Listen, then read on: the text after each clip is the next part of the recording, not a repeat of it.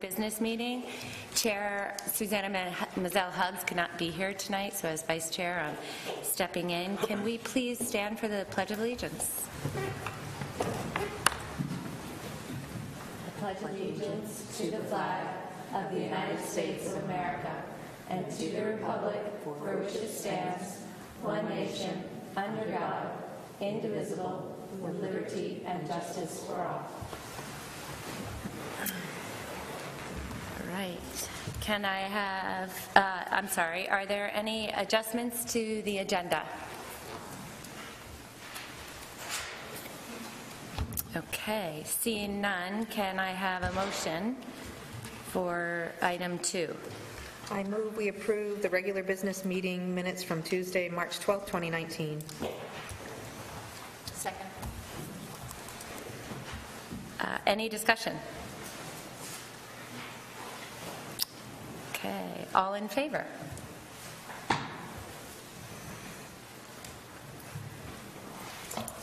Okay. Our student representatives are not here tonight. They are not here. I received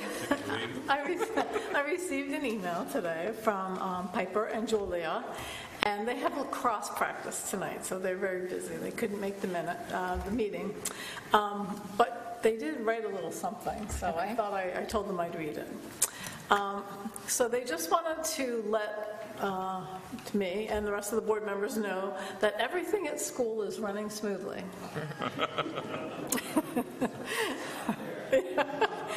This past Monday, all juniors took the statewide science test, and the feedback that they received from most students was very positive. The juniors will also be taking the SAT on Tuesday, and thanks to the help of Mr. Wagner and Mr. Shedd, most students are feeling confident about the upcoming test. Lastly, school sports are starting to kick into gear, and most seasons will begin after break. So they send their apologies for not being here. Oh. Well, I hope they have a good lacrosse practice. So it's getting nice out there. Okay. Are there any comments from the public on the agenda, on any of the agenda items?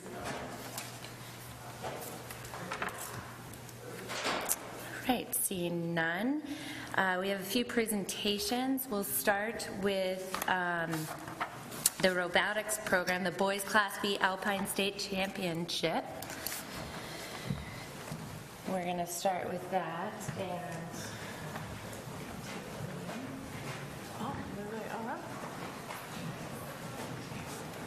so I'd like to ask Evan Thayer, the coach of the robotics, to come on up and present the awards to his members of his team. Thank you very much. And this is for you. Thank you.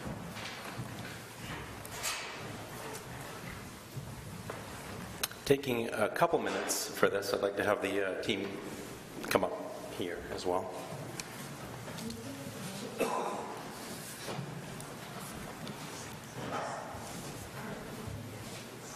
Realizing you have a very busy evening generally, but we would like to take just a few minutes to explain a little bit about what we did this year.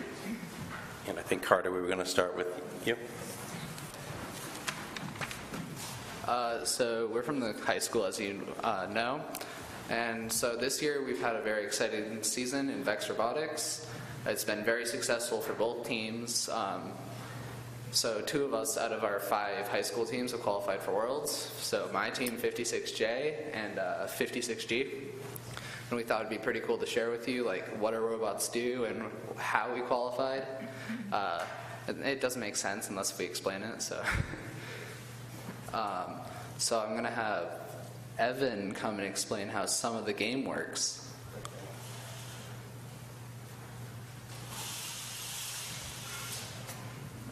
Hi, I'm Evan, and so for this year's game we were tasked with, we had these flags, and there are, the correct side, and there are 3 columns of 3, so 9 total, and the idea is we have these balls and we would hit the flags to turn them to our color. There are 2 alliances, red and blue, And so in order to accomplish that, we had a system that would suck the balls up off the ground and shoot them out of a high spinning wheel.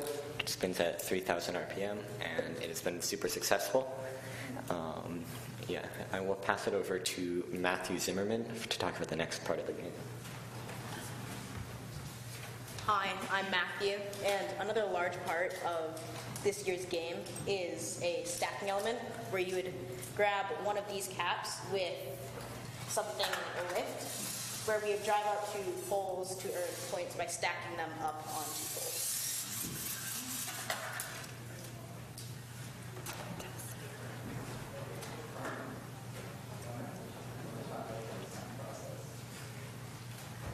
Hi, I'm Carmen.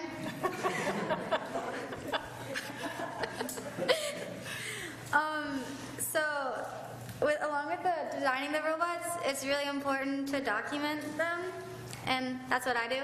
And yeah, we document everything we do in notebooks, and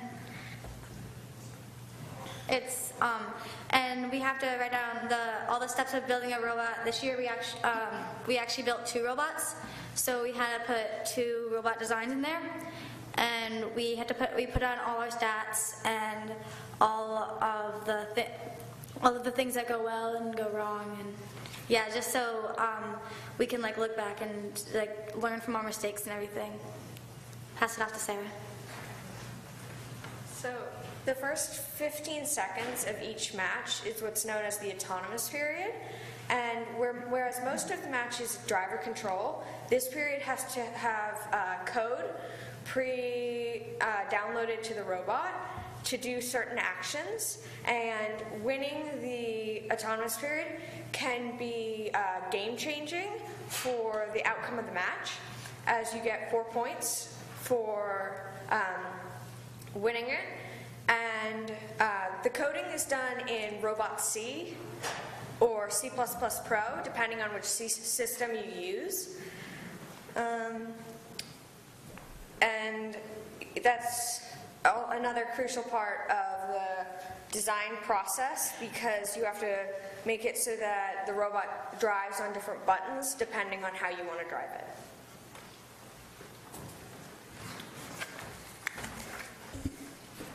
So the teams getting recognized here tonight are 56J, and that is Lauren Abrahamson, who is not here, and Ethan Coronite, who is not here, and Carmen Erickson.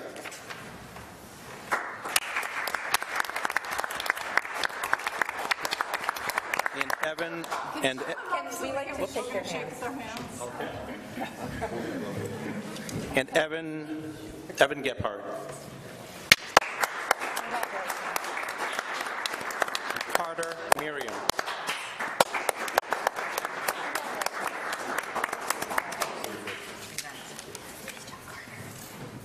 And our team 56G is Carter Abrahamson.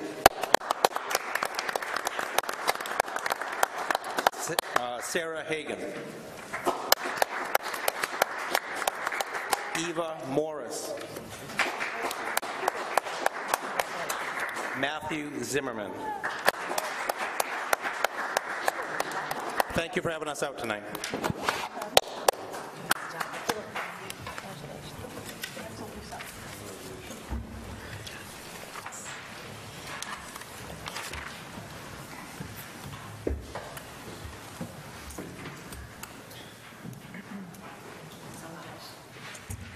So thank you for that, and again, thank you for the demonstration, because yes, I would have had no clue what those little robots And good were luck doing. at the competition. I know, good luck Yeah, at Worlds. and good luck in the world. Next up, we have Jeff Davis here to present for the Class Boy B Alpine State Champion. Congratulations.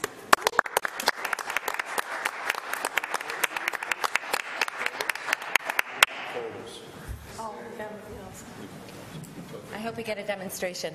Just kidding. I'm kidding. Thanks for having us tonight. We have several representatives. Not the whole team can make it. But very proud of these boys this season. We won last year as well, so we were defending state champions. Didn't lose a meet all year and skied very well at states to win another one. I'd also like to say I was proud of the team. Due to success at states, several of our teammates made an all-star meet, and from that, a team from Maine was picked to represent the state of Maine in an Eastern regional meet that included states from Wisconsin east, or Midwest to east. And this year we sent 6 skiers to that. So 6 of our racers represented Maine. 1 girl, Dana Schwartz, who's not here, but Cody Labonte, Tiernan Lathrop, Devin Lathrop, Killian Lathrop, and Gannon Stewart, who's not here tonight. So very successful season. Tonight we have Killian Lathrop.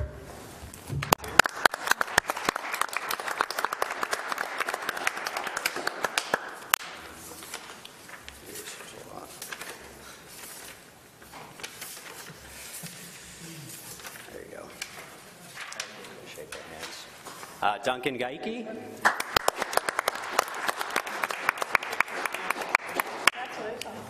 Devin Lathrop. Devin Lathrop. Congratulations.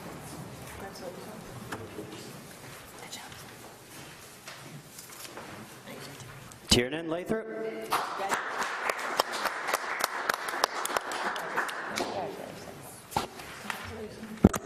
Nicholas Clifford. Sorry, Nicholas Martin. Congratulations.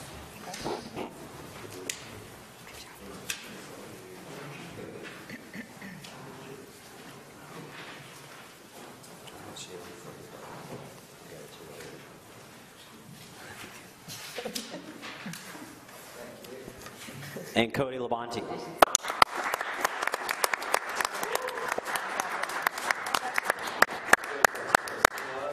Thank you very much for having us tonight. Do you want a photo? Take a, You take a photo. Let's do a photo. You guys have a best anniversary, so you don't block us. So maybe Kathy, do you have a phone? Does somebody have a phone? So you guys have to squat so that we can be seen. There we go. He's got strong. okay, moving. Ready?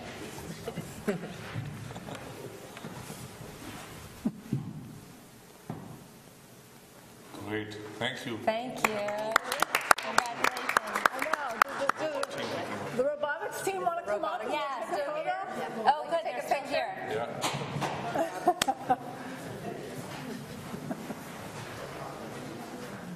Thank you, Nasser. I thought they had left, so Yeah, I wasn't right. seeing them.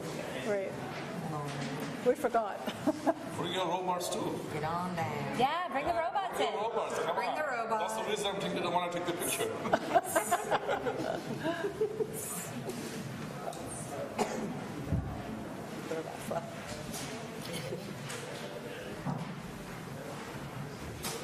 Oh, don't hit the robot.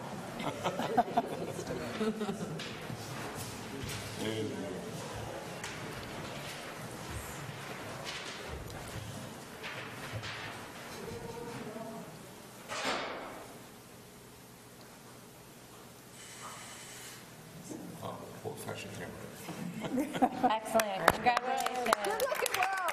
Yeah.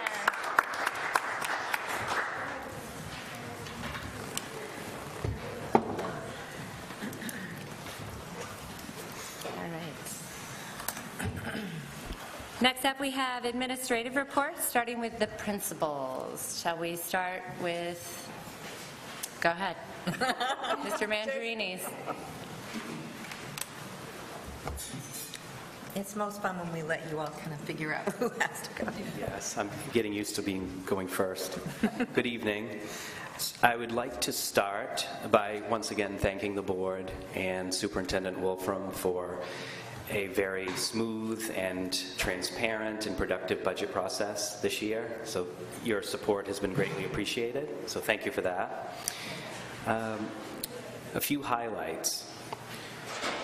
I wanted just to let you know that we've started the student class placement process for the 2019 through 2020 school year already. It's quite a lengthy process, and we've started with receiving information from parents And we're very fortunate at Pond Cove to have such a large amount of parent involvement. I receive many, so hundreds of forms completed by parents with information, helpful information on just learning styles and likes and dislikes and just important things about students to consider as we're creating balanced classrooms. And so the next step is that teachers will start working on this, and I presented this last year, but just kind of for review, our goal is to always create balanced classrooms to create optimal learning environments for students. Some of the variables, we look at gender balance, mix of academic abilities, making sure there's a variety of abilities, but also that students have like peers to work closely with in the classrooms.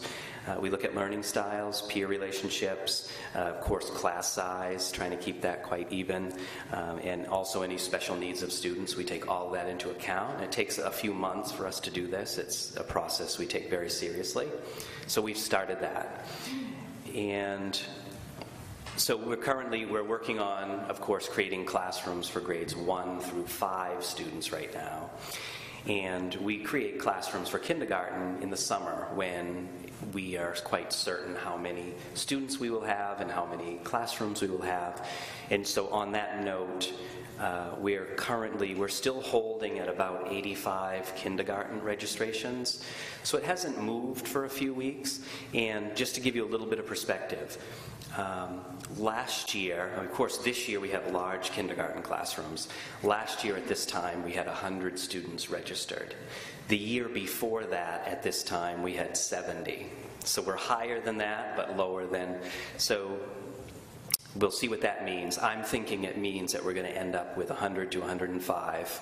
I think that's where we're going to be, but we'll see. They're still coming in. Tomorrow is our last day for grades 3 and 4 students to test on the Empower Me state testing. And it's taken over the course of 6 days. Grade 3 and 4 students have taken various assessments. I've been just really impressed with how our students have approached the assessments. I think our staff do a great job of balancing the message to students that the tests are important, but not stressing the students about it. So I think everything we do at school is important, so students are used to being geared up for important tasks. I've just been impressed with the proctoring done by the teachers and the students, their performance. So we're happy to have done that and happy it's almost over. So other than April vacation, April is pretty quiet. Some things that are coming up before we know it in May, I just want to mention Teacher Appreciation Week is a real special week for us at Pond Cove, and that's May 5th through the 11th. We have something really special planned for teachers for that week, which I don't know if everybody knows about it yet, so I'm not going to tell. May 7th, our grade 2 spring musical evening performance. And May 9th, our grade 1 musical evening performance. Those are always really fun. The cafeteria is completely packed. All the parents show up. And finally, one special day at Pond Cove. May 8th is National Walk or Bike to School Day. And last year we had over 200 bicycles parked out in front of the entryway, and it's quite a sight to see, so we're looking forward to that. And that's all I have tonight. Thank you so much. Thank you.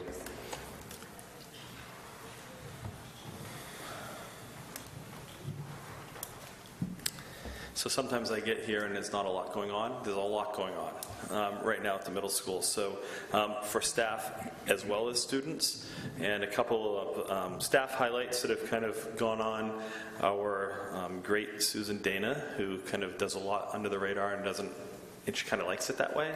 So she's on here, I can talk about her. She just was asked to present at the Global UN, which is really talking about getting our kids some experiences outside of CAPE and outside of our school without necessarily having to go outside of our school. So Skyping and making sister classrooms in other places. So she just presented it in Brunswick as kind of one of several speakers, and then they she so impresses them, they've asked her to go and present at a bigger conference. And so moving forward, we're going to try to support that and get on board with her with that. I think there's a lot of meat on that bone that we can kind of take advantage of. So, and she's a great leader for that. Tomorrow night at this time, I'll be sitting in the Cinderella play. So that's been going on for a while. It's amazing.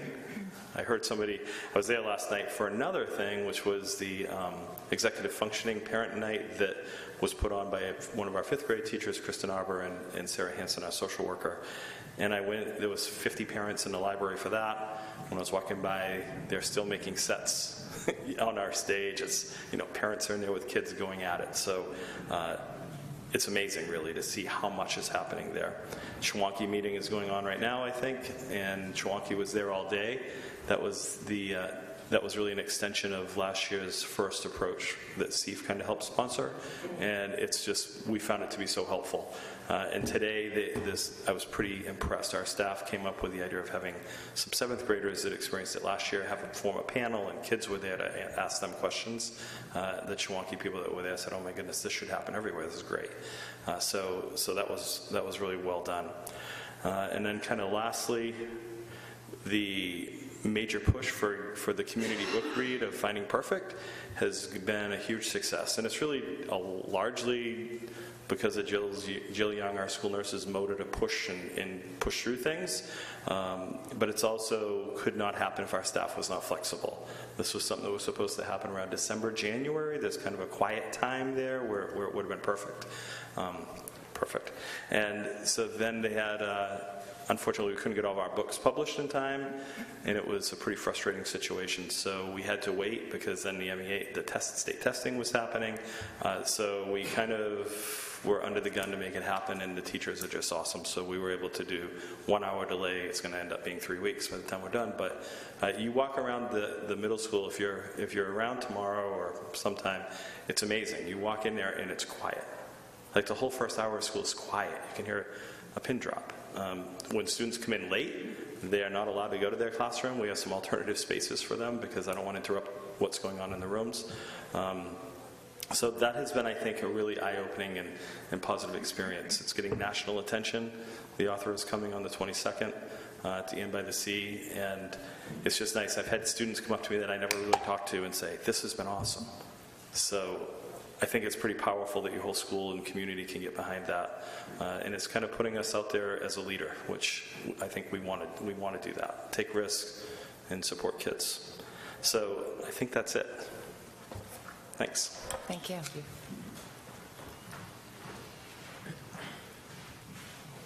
And then Jeff Shad from the high school. Thank you.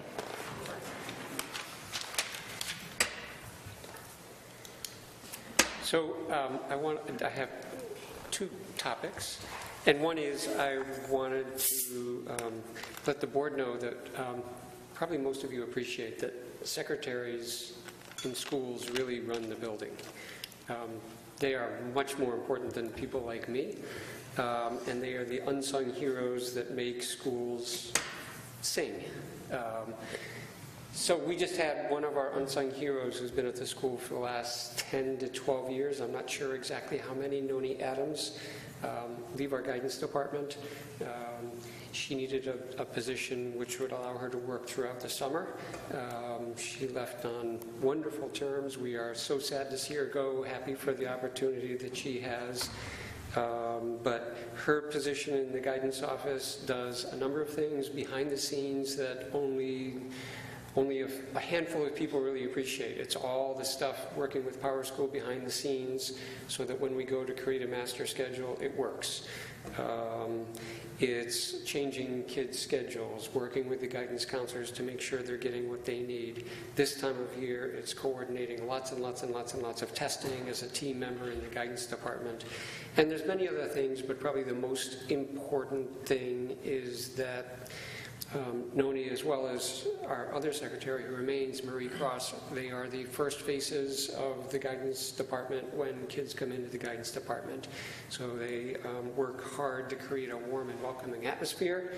We're sad that that Noni has left us now. We wish her all the best. I didn't want her to go without sort of a public acknowledgement for the work that she's done over many years.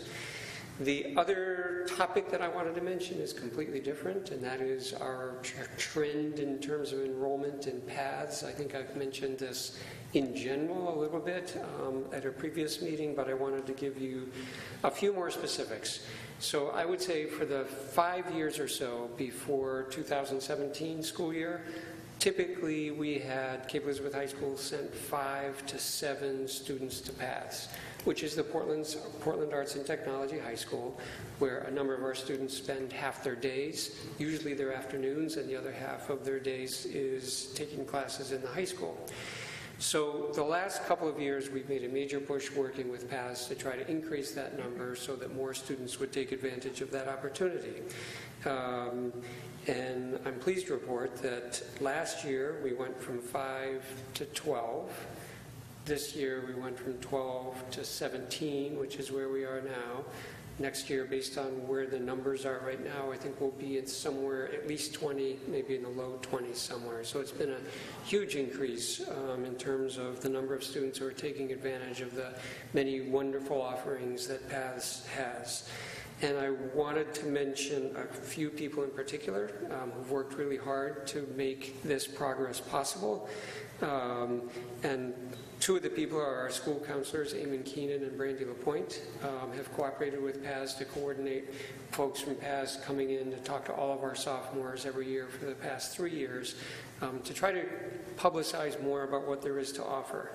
And then to support students to help them plan how they can get to graduation while taking PAS, because there are some sacrifices with that. Typically kids take care of a lot of their requirements in the freshman and sophomore year, and junior and senior year is typically when kids go to paths.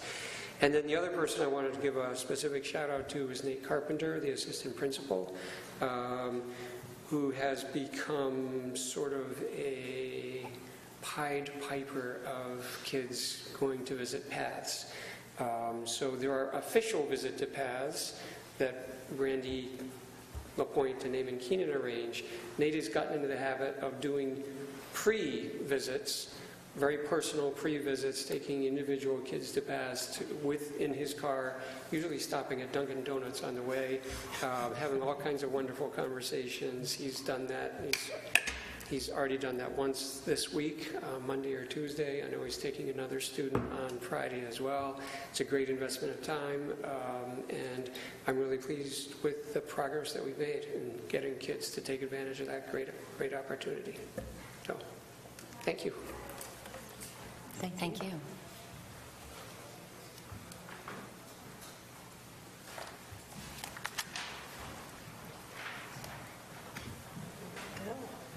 Hello.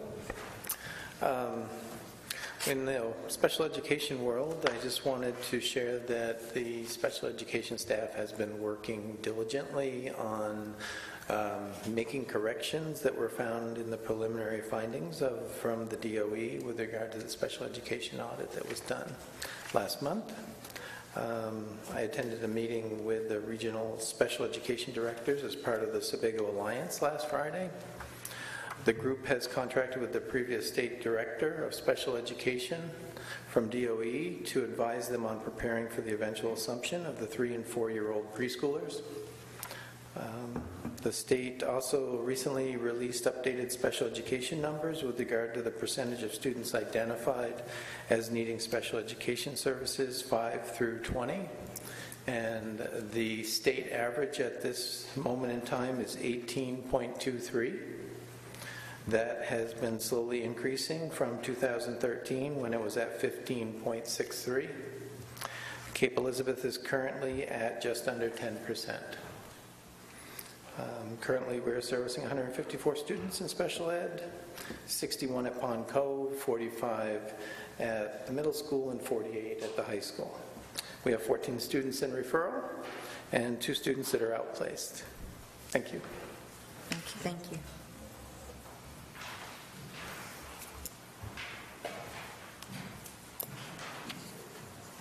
Kathy Stankert. Hello.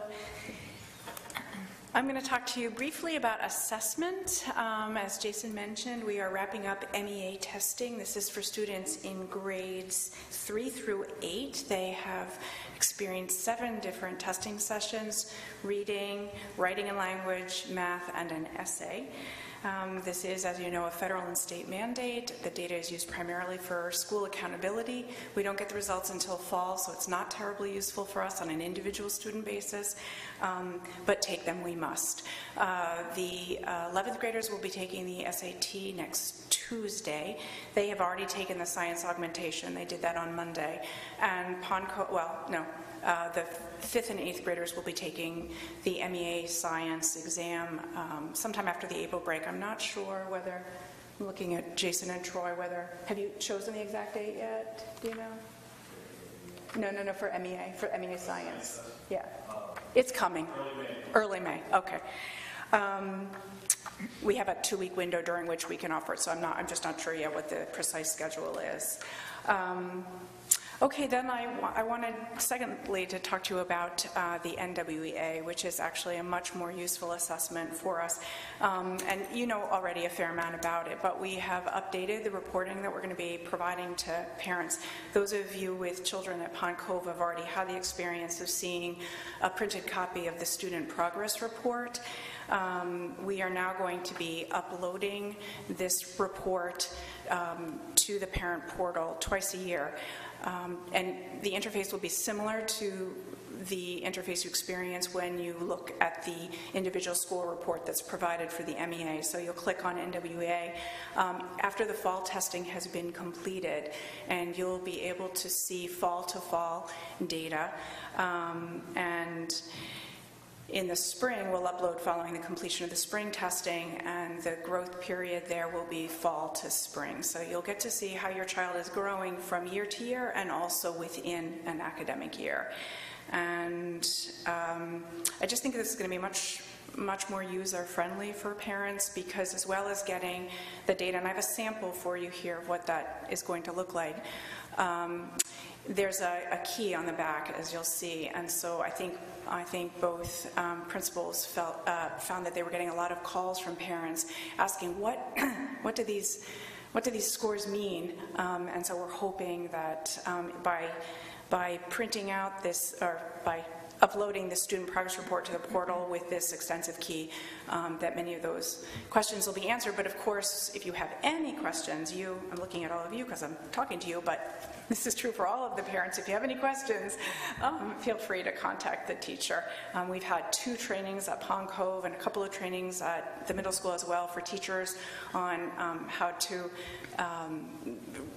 access and interpret the various reports, and I just think teachers in general are feeling much more confident about their ability to talk to parents about the scores. So I'll pass out the report, and then I'm going to go and sit down. But if you have any questions, you know how to reach me. Thank you.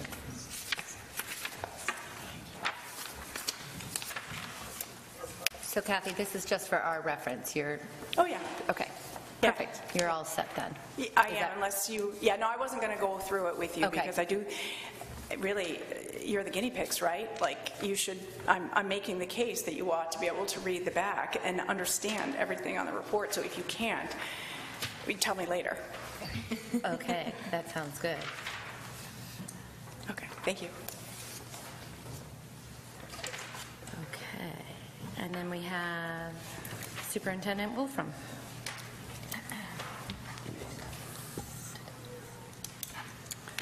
So while Catherine Messmer has been out, we have been, of course, tracking the financials, and we're about 3/4 of the way through the school year, and we're right on target as far as the budget goes. So I'm feeling good about that, and it's been great having Herb help us with all of the FY20 budget materials. So I'm very thankful that he's here with us.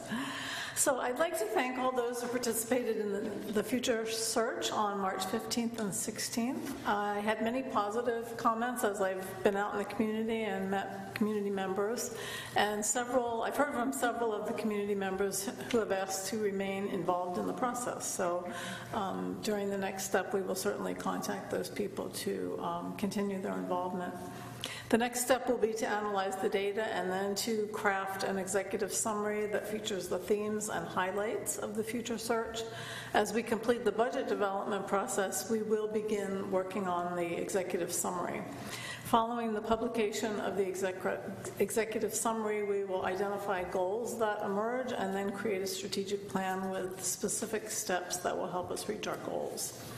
You have the latest enrollment in your packet showing that we've increased our enrollment by 2 students since last month. And as Jason said, the latest kindergarten enrollment stands at 85 students, next year's kindergarten. And we're watching that closely. The Greater Maine Sebago Alliance, which is our regionalization center, is planning a year-long course in building leadership within districts, and that training will begin in the summer and extend throughout the year and possibly on into the next several years, but right now we're just looking at 1 year. Each district in the Alliance has 7 seats. So teacher leaders and future leaders within Cape Elizabeth are in process of applying for the seats, and we really have had a great response for this learning opportunity. So we have all 7 seats filled. We have a wait list. Yeah, so that's really encouraging when you look at leadership in our district. So. Yeah. The district emergency management team is in the process of developing parent-student reunification procedures for emergency situations. Plans will be ready to share with staff at the beginning of the next school year, and we are planning a drill without students that will be held in the fall to practice those procedures. So that's really, should there be an emergency and parents come to pick up their students, it's the procedures for reuniting the parents with the students, which can get a little chaotic in emergency situations. So we are going to start practicing those without students at first. The Teacher Evaluation Committee has been meeting twice a month to revise those procedures. So we're in the process of developing training videos.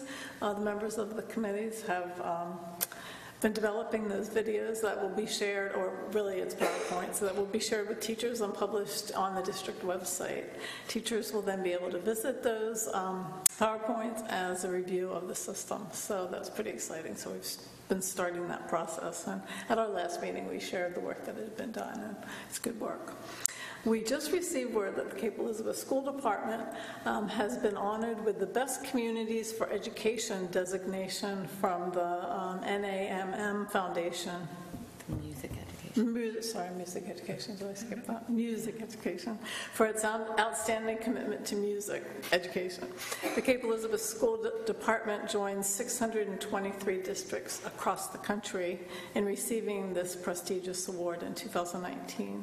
The Best Communities Music Education designation is awarded to districts that demonstrate outstanding achievement in efforts to provide music access and education to all students.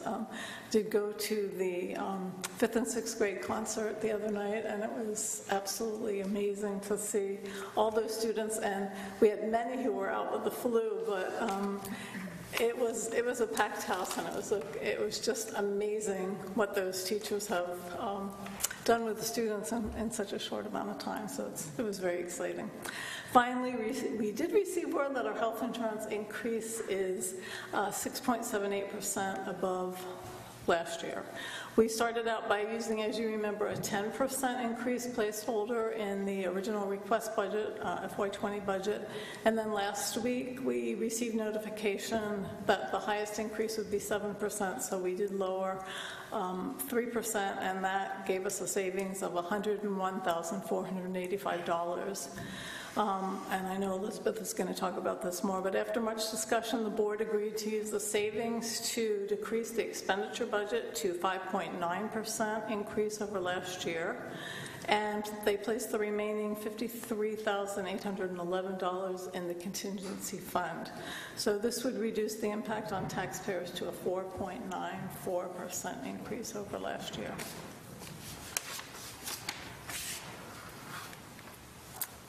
That's great. Thank you very much. So moving on to new business, budget updates. Shall I turn to you? I think, well, There aren't any further budget updates beyond the news that Donna just shared, that we received our actual number for our health insurance increase, and we were very close to that 7%. So we have decided not to really change the expenditure budget at all and leave it at 7% because that would just allow for a very, very small amount of wiggle room. I'm going to say maybe around $7,000, Donna? I mean, it's a small amount of money. But in the event that somebody in the school department goes from perhaps a single plan to a family plan, or different changes like that, that allows us to absorb that without dipping into our contingency fund. So that's where we're at right now for budget update. Okay. So item 7B, do I have a motion? I move that the 2019-2020 school budget for the town of Cape Elizabeth be approved in the total amount of $26,890,420. Do I have a second? I second that. Any discussion?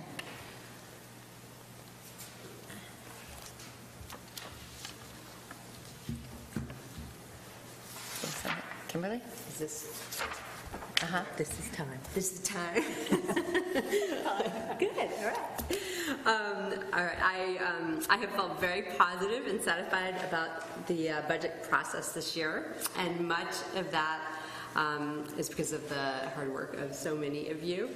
I want to start by thanking our residents for all the support, financial and otherwise, of our schools. We're so fortunate to be in such a caring and engaged community, and our excellent schools reflect that. Big thank you to Dr. Wolfram and our administrators for spending so many hours working on the budget. I appreciate the time and energy you put in, and the collaborative approach that was taken in crafting this budget. Dr. Wolfram, your approach to the budget process was helpful. You guided us well, and your regular updates to the community have been really appreciated. Thank you for that. I would also like to thank our town manager and counselors for all the effort they have put into the budget process throughout the year. There has been ongoing meetings and communication with the town manager and the counselors. On both sides, we've strived to make improvements, which has felt very positive and healthy for the town as a whole. I fully support this budget. I particularly appreciate the extra time and effort that was put in to ensure that we have a budget that includes funding for a needs assessment of our facilities and is sensitive to the tax impact on our residents. I'm proud of the work we have all done to put together this budget that holds students firmly in the center and sets a priority for the future of our facilities. Thank you. Anyone else? I would reiterate everything that Kimberly said. I think the process this year was so dramatically different and so refreshingly positive. I think we set an example for what all budget processes should look like, and I think Donna, you had a great deal to do with that. But also so many other people, as you mentioned, town councilors, Jamie Garvin coming to all of our meetings, the people who were at the other meetings, giving us input throughout the process. One thing I wanted to highlight that I really enjoyed seeing was what appeared to be, from our perspective, a lot of cooperation among the schools, so between the schools, that not just, it wasn't just about the Ponco budget or the middle school budget, it was about the district budget. I think that's so important because with the decisions we make for kindergartners today will impact what we have to, the budget we need to discuss for them in 10 years when they're entering high school. So it's not, every decision we make has a long-term impact, and I think that's why it's really important for the schools to work together and see this as a district-wide budget.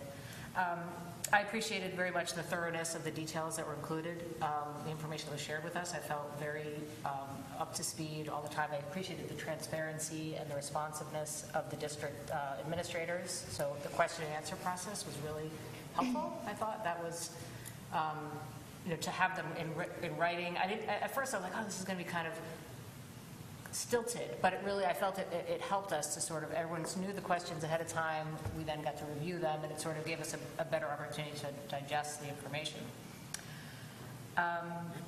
So at any rate, I thought it was, Jason said smooth and transparent. I couldn't agree more. Everything about it was positive, and of course, I support the budget.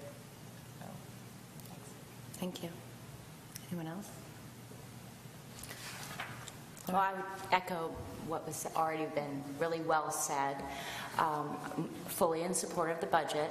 And it was really a learning experience for me, first year on the board. And I really loved, like you were saying, the collaborative effort of everybody involved. And I thought it was also really nice how we started every meeting with our goals. And it was really nice because at certain times I thought, well, could we do this differently or could we do that differently? When you have those goals in mind right off the bat, it's a really great approach to make sure that everything is aligned. So I appreciated that, and all the hard work that everybody did in this budget was great. Thank you. Anyone else? Sure. It's tough to echo everybody because everyone has done a great job, but I do want to thank Elizabeth too, because she is the head of the committee, chairperson for the budget. And when John was here last year, I thought it would be very tough to cover him. He did a great job, but Elizabeth just did as well. This is a good job as we have.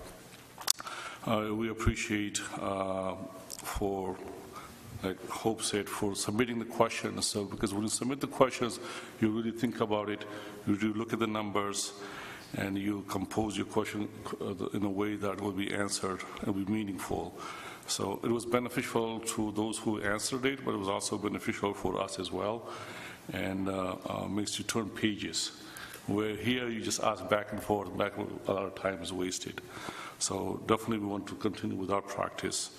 And Donna, I've been enjoying reading your email that's coming to the public, to parents as well, about describing the budgets and what the process are, what stage we're at.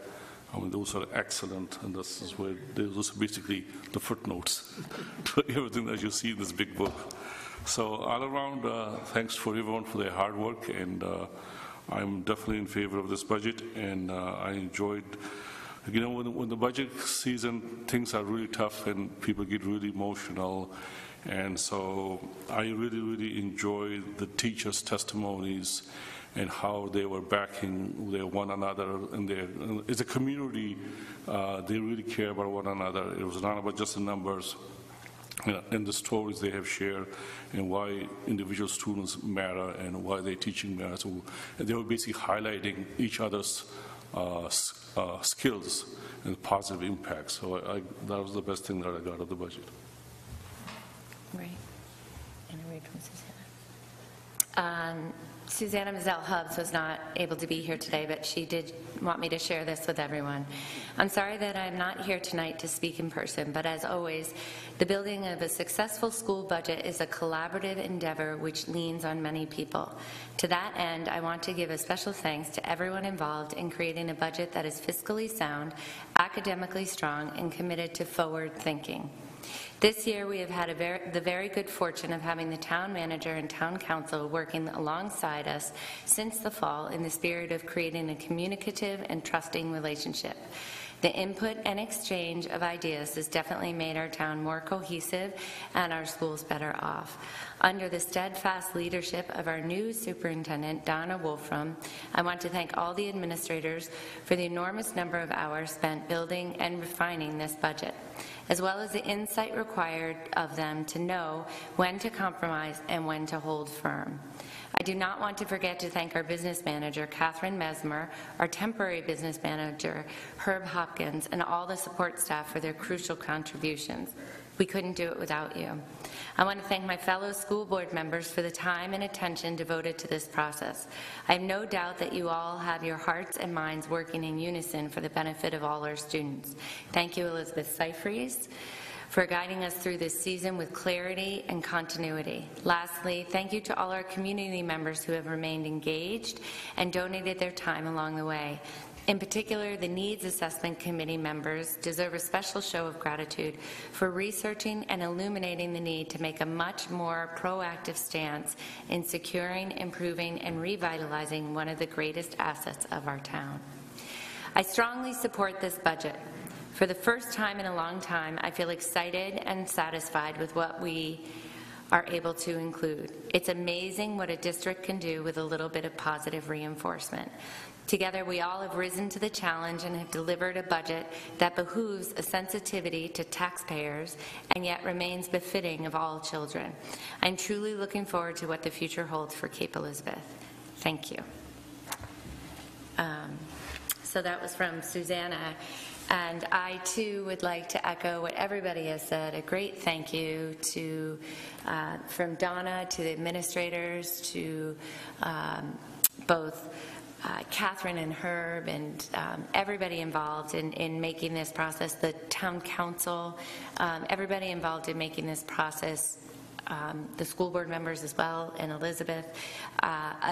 I feel a very successful process where there was listening, there was respect, and there was compromise from what I heard. And there was seeing the highest, how do I say this, trying to look for the best possible outcome and not just the best personal outcome, but for all involved.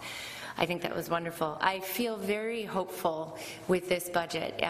It feels like the first one since I've been on the board where we're starting to gain ground again and move in a more forward direction. I feel like we've been treading water and sinking a little bit, and I feel like we can make a little progress with this. So I'm very excited, and I think it's going to be a great year with it, and I fully endorse this budget.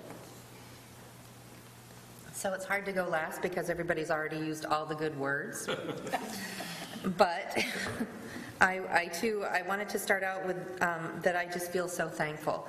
I'm thankful for our superintendent and for each and every one of our department heads and administrators, how I understand that people come together when students are still new in the building and we're barely getting going with the current school year, and this team comes together to start planning for next year, which is, it's kind of crazy and gargantuan, but that's how it works.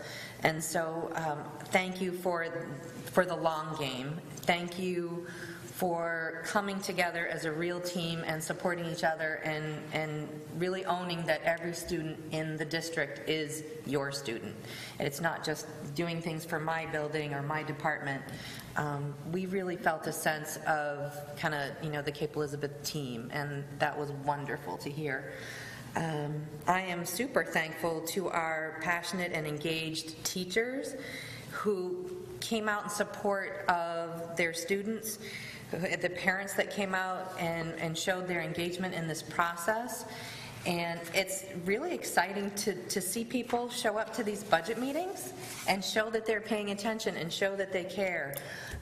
It's wonderful. I'm going to particularly thank Wynn Phillips, who came to every single meeting and most times had something to say. It's wonderful, and I know we joked about it at the budget meeting a little bit. I got a little too silly, but I really appreciate your efforts on behalf of the teachers of the district. I'm thankful for all the participation this year. I echo Heather's sentiments. I wrote, I am so hopeful and excited about this budget and what we are able to do. It doesn't take much to get us just a little excited after 3 years of just getting cut and saying, okay, how do we not backslide? How do we not lose? We are able finally with just a little gain from state aid and some creative thinking and work together to make some positive gains, to give some extra, not extra, but appropriate planning time to teachers at Pond Cove, and to give different supports and help the students and help the teachers in what we wish we could do, and now we are able to do, and it feels wonderful. Every year I supported the budget because it was the best that we could do, and this year I'm happy to support the budget. I'm proud of the work we did. I'm proud of the process that we did, and so that's the end for me. I support the budget. I feel like it was a good process. Fantastic. So shall we vote? All in favor? Excellent. Okay, moving on to item. At this time, there's an additional motion that we there need- is? There is related. Okay. Which is legal language that Herb said we have to say. Okay. So it's Herb's fault. Actually, it's the I know. attorney's fault. It's the attorney's fault. Herb's just the messenger. So it's a long one, and I'm the one with the paper, so I'm just going to go ahead and do it. All please. right. So I move that the additional local funds article for the 2019-2020 school budget for the town of Cape Elizabeth be approved for the purpose of raising $8,416,956 in additional local funds for the school budget, which exceeds the state's essential programs and services allocation model by $8,416,956, that the statement of reasons for exceeding that model be approved as set forth below, and that the superintendent be authorized to prepare and deliver that article to the council for approval. The statement reads, School Board's Statement of Reasons for Exceeding Essential Programs and Services Allocation Model. The state's funding model does not support all of the costs for K-12 education. It includes only those costs considered essential by the state's Essential Programs and Services model. Okay. Can I have a second? Second that. Thank you. And then discussion.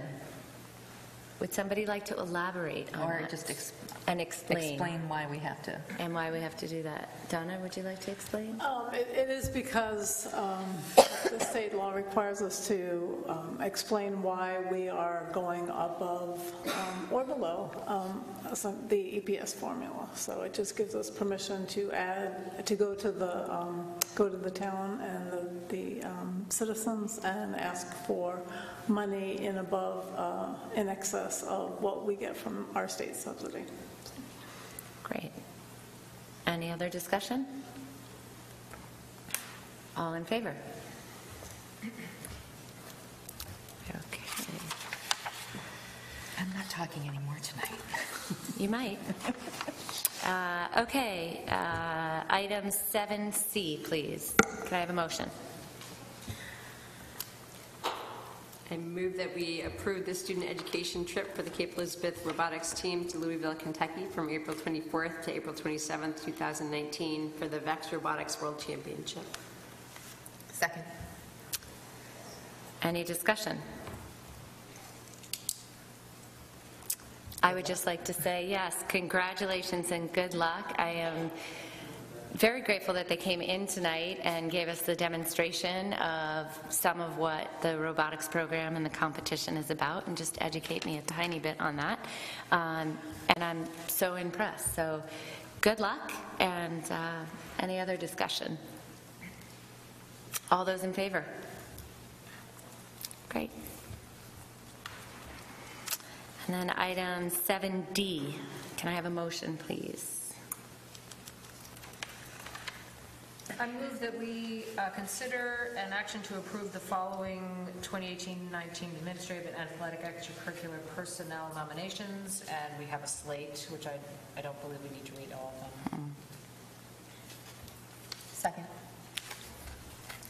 Any discussion? I'd like to thank all of these people listed. There are many of them. It is mostly sports related, but one PEPG member. Thank you to each person who is willing to do this work with students and allow them to have these extracurricular experiences that give them another way to connect to the school. All those in favor? Great. So this does not require a vote. Item E, consideration of the following policies for first reading. IHBEA, English language learners. KHC, distribution of non-school materials. And FF, naming of school facilities. Hope, could you please elaborate? So on the first one, IHBEA, English language learners, this one, it was originally called Program for Limited English Proficient Students, and Kathy Sankard brought to our attention certain sort of outdated elements of that policy, specifically the naming of it. So we're changing the name to English Language Learners. And then we also updated sort of the process wherein it's not the superintendent who's responsible, but that responsibility is being delegated to the LAU plan coordinator.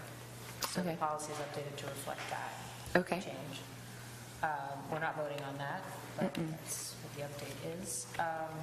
Distribution of non-school materials. This is a new policy, so we don't currently have a policy to sort of address the requests that come in with respect to things that are posted within the schools, distributed electronically, or going home in backpacks. So as we all know, there's a flood of information and documents of all different kinds. So what this is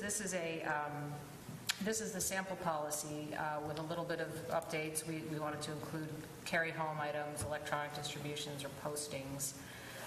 So it would be helpful if the board and community members, if you have an interest in this policy, to take a look at it and note.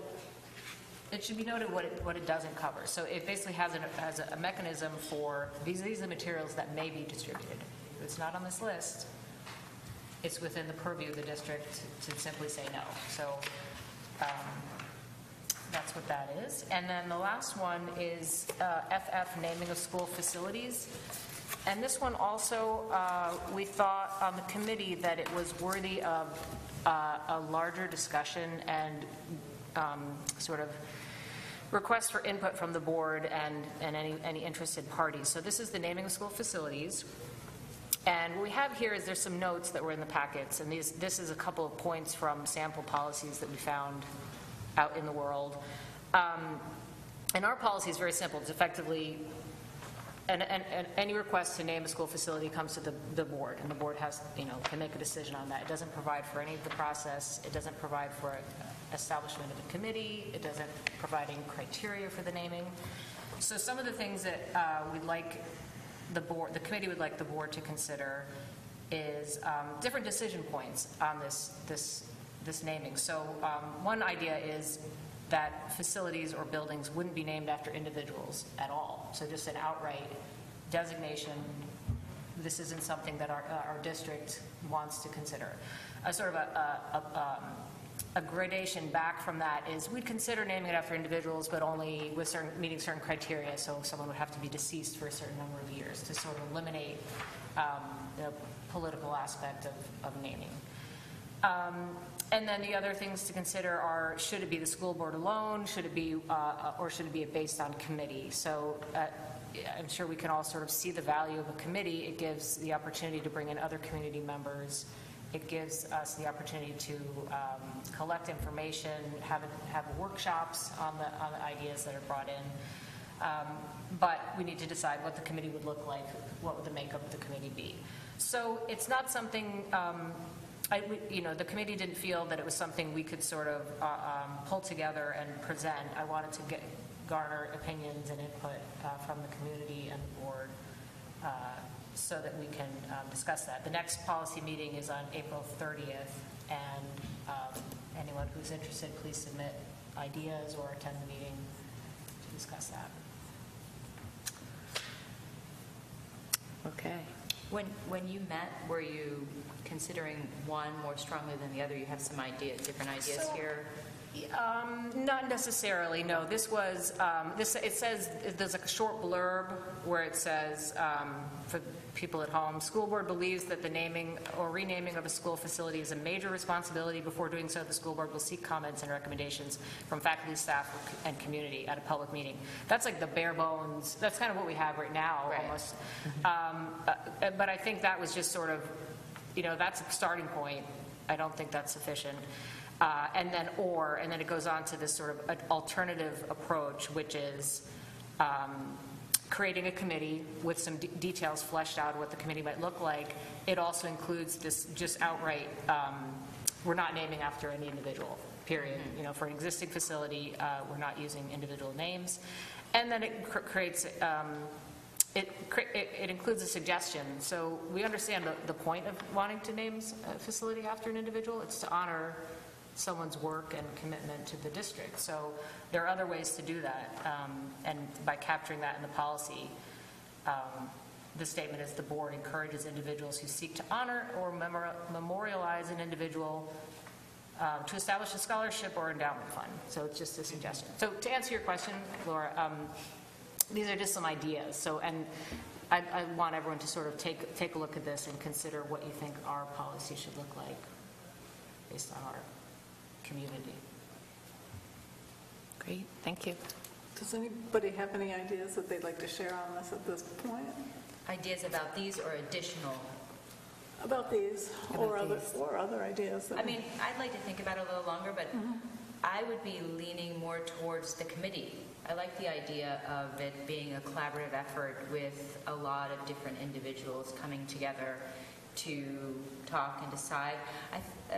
The second one, I understand about, hey, let's just not have it named after an individual whatsoever, but that's so sort of firm, and I'm not sure if I'd take that sort of stake in the ground and say, never would it be allowed to be named after an individual. I see that there's some other ways you can honor an individual, but maybe you'd like the prospect of it. So the committee, to me, at first read, and I read this prior to the meeting, seems to be the most desirable right now, but I'd like to hear some other thoughts. So, may I?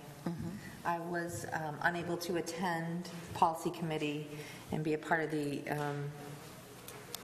conversation to bring this forward, but it is something that I thought about quite a bit, and I still feel like I want to think some more, but given these proposals, I don't see them, so two of them kind of negate each other, but having a committee, in my mind, doesn't negate us also having having guidance around who or how we name. So I would be very much in favor of having an advisory committee. And I think, like any committee, you need to make sure that people understand the role and the purpose, and that it is, in the end, the school board does make the final decision, and then the committee is advisory. I'm very much in favor of having a committee, but that doesn't rule out us deciding that facilities may only be named for those that are no longer with us. That does not rule that out. And on the flip side, I can see quite a benefit from just deciding that we aren't naming buildings after people or families. Sometimes people do great work for a community and they pass away, and unfortunately, news comes out of something unpleasant that now that building is now attached with, and you've gone down that road. And I think that's probably what that particular kind of ban on naming buildings at all probably has something to do with. So I think it's worth considering that proposal as well. Naming a building after, or naming a room or any sort of thing, I think is a very big deal.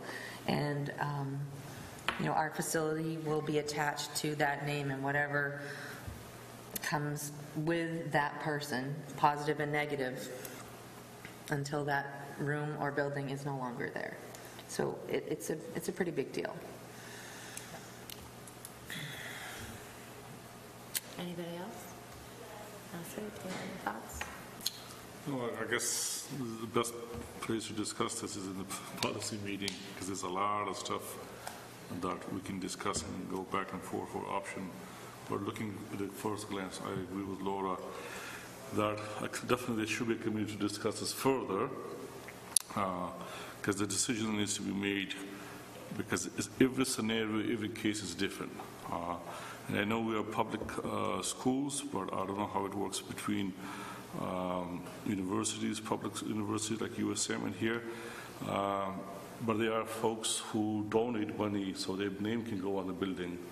I know the Wish Campus Center, the USM, as an example, or Glickman Library. So if that's ever the case here for us, there's somebody who wants to improve the swimming pool, but they like to have a name on the plaque. Is that possible or not? So that comes into consideration too in the future. Thanks.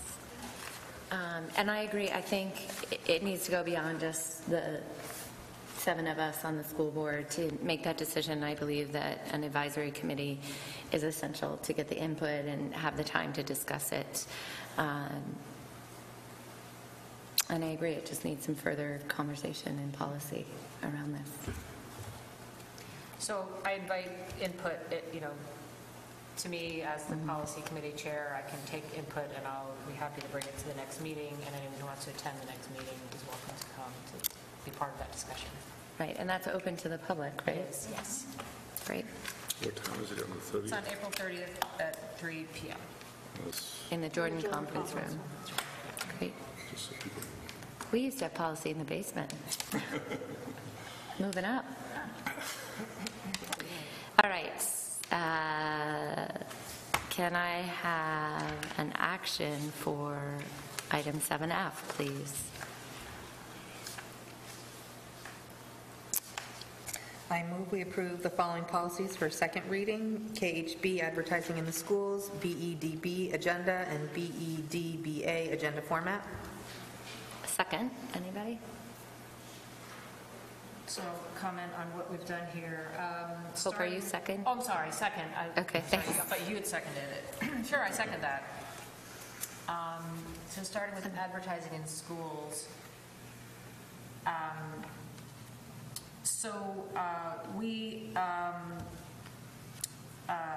Our policy was very bare bones. It was basically make a request. We may or may not approve it. Didn't have a lot of guidance on our ability to say yes or no. So we took the Maine School Management Association sample, which is a little bit more robust. It has the same impact. It also does have a requirement with respect to the smart snack standards, so we can't advertise for any food or beverages that are outside of that requirement. And of course, we have an additional restriction, which is just makes sense to restrict any efforts consistent with our efforts to promote a tobacco, alcohol, and drug-free environment. We would absolutely not have any advertisements for those products on school. So that's advertising in schools. The other ones are agenda and agenda format. On agenda, we fixed some typos, and we added some requirements around the dissemination of the supporting materials. So this is around the requirements for the superintendent will provide the board with background materials as needed to be able to make our decisions at the meeting. So it just sort of adds what's already being done, but it documents it as part of the process for the agenda. And then the final one is agenda format. Again, we fixed some typos, and effectively no impact on the substance of it, as is. Yeah. Great. Any other discussion? All those in favor? Thank you for that work, Hope, and for all those on the policy committee. Next, we have committee reports. I think, Hope, are you all set with policy committee? Tech committee. The technology committee will start ramping up its work as the budget process, at least on the school board side, is wrapping up after presentation to the town council.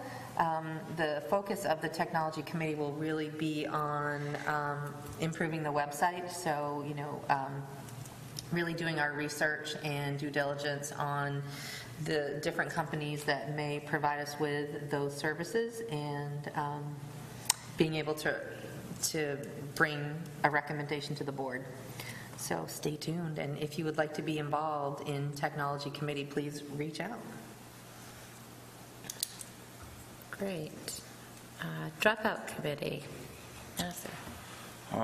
There isn't one that I'm aware of yet for the dropout committee, and so we're hoping that we will meet, definitely, hopefully, my hope is to meet at least a couple of times before the school year ends, so that's a promise. Okay. Thanks. And Kimberly Carr had to step away. She's the liaison for SEAF. And I do know that, I don't want to speak for her, but I do know that she did go and attend, and the format, you were there with this conversation, so if I misspeak, correct me. The format that it is she attends the SEAF meetings and she presents from the school board to the members of SEAF. Other people can come in and present in the beginning, and then she leaves the meeting. So she really doesn't have that much to bring back to the board. It's more of her presenting from us. So she'll speak about that more next time, but just to know that she did attend that SEAF meeting. And then item number 9, requests for future school board meeting items. Are there any?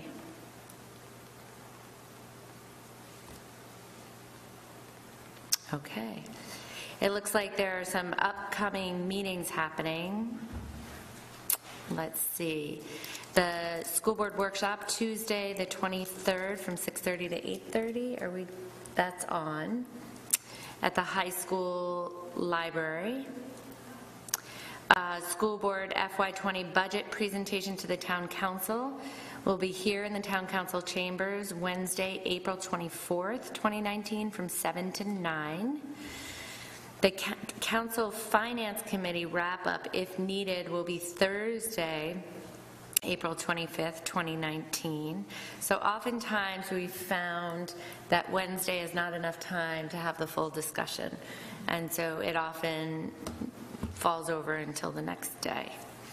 And then, as Hope was sharing, the policy committee is Tuesday, April 30th, 2019 in the Jordan Conference Room at 3 o'clock. And I think that's all the meetings that we have. Can I have a motion? I move we enter into executive session pursuant to 1 MRSA, subsection 4056A, to consider administrative evaluations.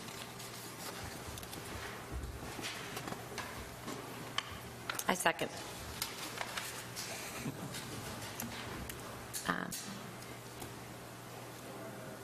A vote. Yes, all in favor? 1, 2, 3, 4. Okay, thank you. So we will go into our executive session.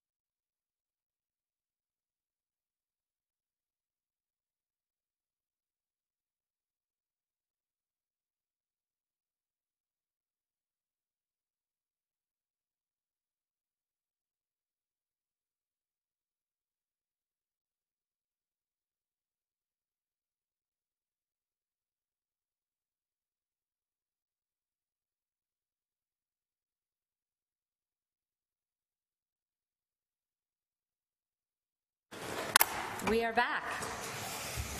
So welcome back. May I have a motion for item 12, please? I move that we take action following executive session to renew a 2-year administrative contract for Catherine Stanford. Second. Do we discuss? No, we can't discuss. Any discussion? Thank you. Thank you. Thank you. No, wait. Who made the motion? Sorry. You tried. Who seconded? You. I did. All those in favor?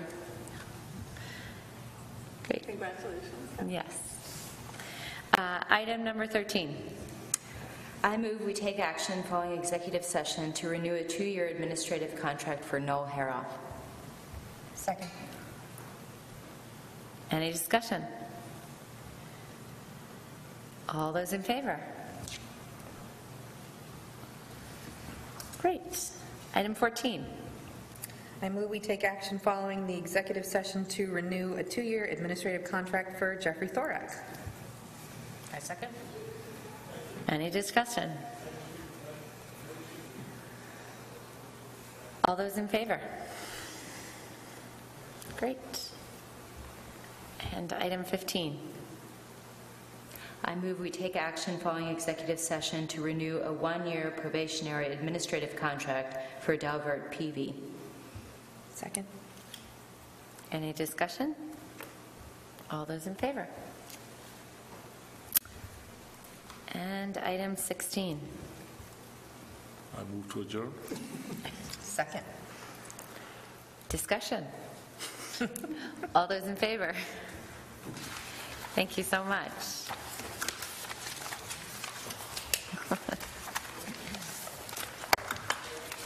8:06.